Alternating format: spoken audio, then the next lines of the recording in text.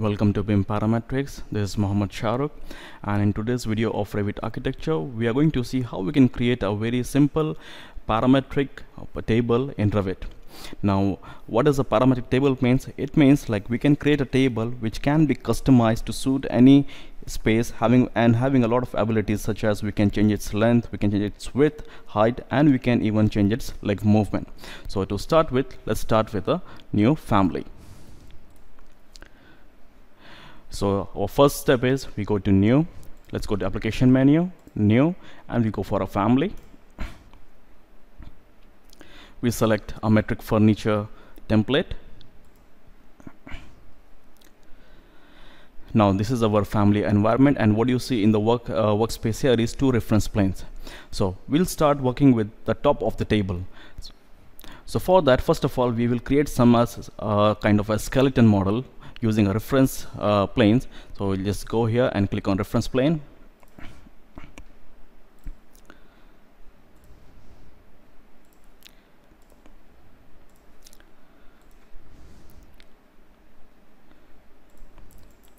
So this area should define the top of the table.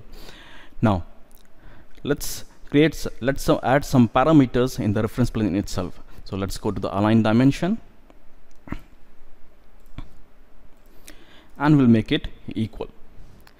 Similarly here in the width, and make it equal. Next, we'll add the length parameter. We'll add a dimension first using align dimension again. Select the first reference plane, then the second one. Now let's add the width. Select the first and the second and put the width here. Now our next step, as you have seen in my earlier videos, we have to create this dimension into a parametric dimension. For that, we will select this dimension, we go to the label, click on this create parameter, and let's make it length. For a while we will keep it as a type parameter only. Just click OK, and let's come back to the second dimension. We select this one, and again let's convert this into as a width parameter. Now for our initial design, what we will do is we'll keep the length of the table as 2 meters and width of the table as 1 meter. So let's change it to 2 meters. So just select on this length dimension and then click and make it 2000 mm. Similarly for the width, we just click here and then 1000. So our skeleton model of the reference plane is ready. Now to create the roof, my mistake, sorry. So to create the top of the table, we go to the create option, we select extrude, and then we take rectangle and start from the top left corner till the bottom right corner, and take care, don't forget to lock this up. We want our geometry to be attached with the reference plane, so that whenever we change the dimension, this geometry should also move. Once this is done, click finish. Let's go and click on realistic mode. Alright, so this is the top view of your tabletop. Now to see it from the elevation, we go to the elevation view. Let's go to the back or front. Alright, this is the front view.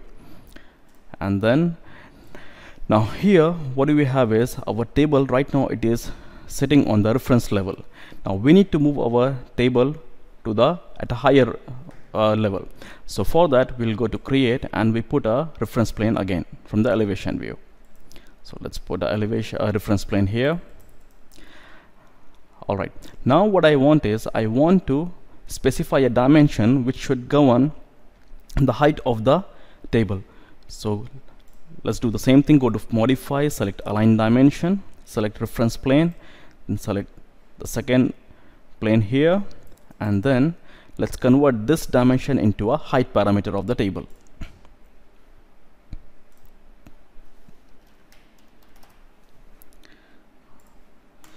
To make it look more clear, we'll make it look realistic, or if you want, you can make it consistent color. Next, we select the extrude and we attach this top of the table to the reference plane just now we created. Now we'll just move this extrusion part also from the bottom. Now what do we want is we need to create another reference plane, and this reference plane will decide the tabletop thickness. So for that, again we go to create, use a reference plane,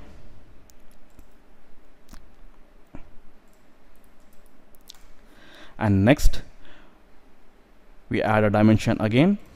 So the first reference plane and the second, and then convert this into again a parametric dimension, and we'll call it as tabletop. So let's make it table thickness. So table thickness.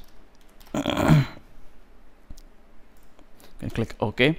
Now if you want to reduce the size of your dimensions of your text and dimensions, what you can do, instead of doing any other thing, you can come to the view control bar and then click and make it 1:10.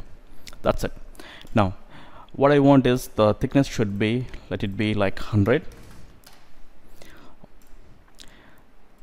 And now I want my bottom of the extrusion to be attached with the table thickness reference plane. So we just bring it here and then lock it up, and similar thing we need to do it here also, which I forgot.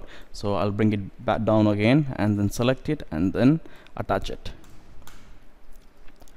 Now once this is done, we'll check our parameters whether it is working or not. So in the height parameter we can try it. This is right now 1 meter, so we try to make it 800, and let's see if the dimensions are perfect and everything is working fine. This entire tabletop should come down. Bingo. So it's working. And table thickness we can try again. Just click. Let's suppose if you want to make it 50. All right, that's also correct. Now let's go and check whether our length and width parameters are working. So I can go to reference level, and let's go and check the length. So if it is 1500, all right, this is also working. Let's check for the width, 500. All right, so we go back to our initial dimensions. Now our tabletop is ready. Now the next step is we need to create 4 legs for our table. So for this, again we go to the floor plan reference level. For ease, I'll just make it to hidden lines. And now to create, before creating the legs here on the each corner, we'll add some again reference planes which will act as the guideline or the skeleton structure for the table. So let's go to create reference plane. So let's add one plane here, then second plane on the top, third plane on the bottom, and the last one on the right. Now next step is you need to define the dimension. So our leg is going to be square, so we need to give 2 dimensions here. So let's select align dimension. So starting from this edge, 1, and then the second one, and let's add another dimension. So these 2 dimensions will decide the dimension of the leg. Now do the same thing for the square for this leg. Let's select align dimension. Now in this case we need to add just 1 dimension, because this width is going to cover by this particular dimension here. So just select and add it, and repeat the same thing for the other one. And in this case we don't need to add any dimensions, because this can be constrained by another dimensions. Now again, if you want to reduce the size of your dimensions, you can just come to the view control bar and then click 1:5. Okay, let's make it 1:10. All right, now next we need to create a parameter for the leg thickness. So for that, I'll select one of the align dimension and then select create parameter, and we'll put it leg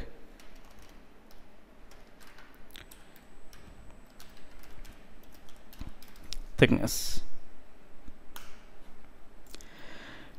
Now let's suppose our leg thickness should be 100.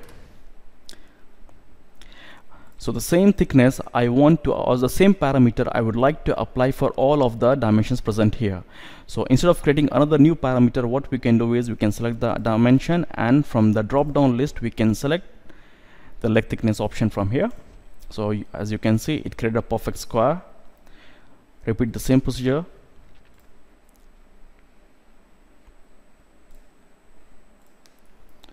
And the last one. That's it. So as you can see, all our 4 corners are being properly constrained. Now the next step is we need to create a geometry using extrude. So let's go to create, extrusion, use rectangle, and then from corner to corner you can create a square.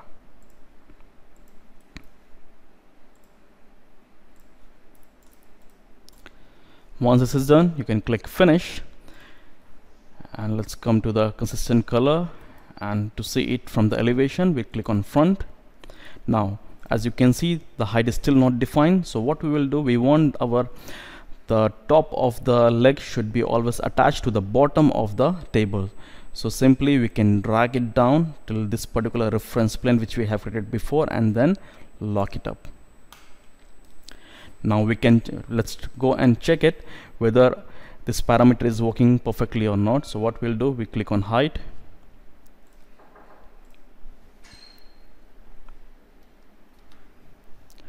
we make it 500. So as you can see, the legs are moving as per the height constraint. So let's make it 1000. You see it's again it's moving. So let's switch it back to the initial dimension. Let's go to the 3D view. Now you can see our table is created, and we can once again we can check all the parameters. So for that we can go to the family types and let's check it here. So if let's suppose if you want to create the length to be 1500, or let's make it like 3500, apply. Yes, all the legs are moving along with the table. Let's change it to the width. That's it. Okay, now what I want to do is I want to create a formula. So if you want, you can create a formula, or you can leave it as it is. So in case you want to create a formula, in my case what I want is the width of the table should be always the half of the length. So in that case what we can do is, let's click on length. Let's switch back to the initial dimension first of all.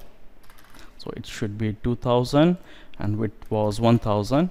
So as you can see, we are trying to keep the width of the table as half of the length.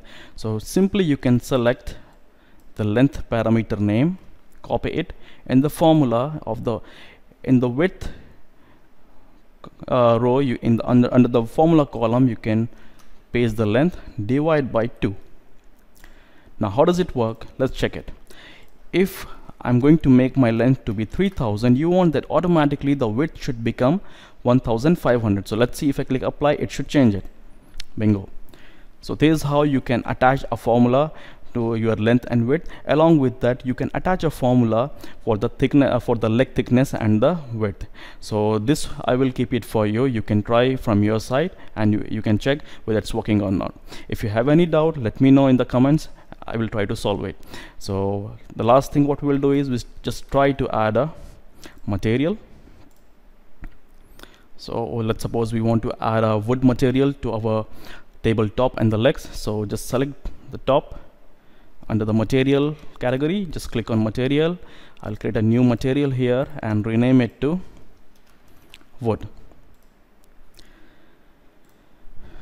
Just click here, and then under Autodesk I want wood. So let's suppose I just want to use this particular birch natural medium gloss. Just add it, close, apply, and click OK.